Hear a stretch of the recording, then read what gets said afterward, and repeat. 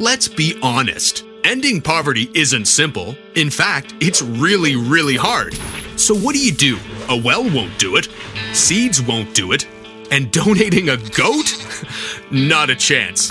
Poverty isn't caused by the absence of things, it's caused by broken systems. Look, government systems to ensure that wells are drilled where they're needed the most, and that they're monitored and repaired so communities benefit from a reliable source of clean water. You know what I'm talking about. Market systems to ensure that farmers have a place to sell their crops, and have access to the products needed to grow more so they can lift themselves out of poverty. And like all the systems that we benefit from here in Canada without even noticing, like the systems that give us our schools and teachers, or the ones that send electricity to our homes. So, what can you do? How do you play a part in fixing such a big, overwhelming, complex problem?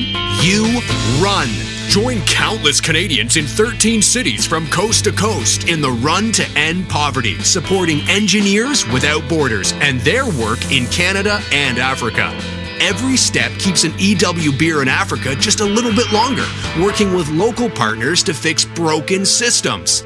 Every stride educates another Canadian, helping them understand the role Canada plays in ending poverty. With each new runner that crosses the finish line, another idea is tested, it's refined and improved, impacting not one person, not one community, but thousands of people. That's the sort of impact systemic innovations create, and that's an impact you make when you lace up and participate in the Run to End Poverty. Look, we know poverty is complex and change is difficult, but the solution is not impossible.